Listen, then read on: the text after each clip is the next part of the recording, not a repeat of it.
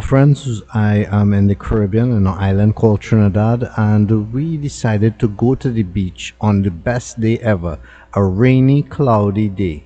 So we are turning into Maracas here. This is the Maracas beach, and as you can see there's nobody there, and so we decided let's go have a look at what it's like when it's raining in Las Cuevas.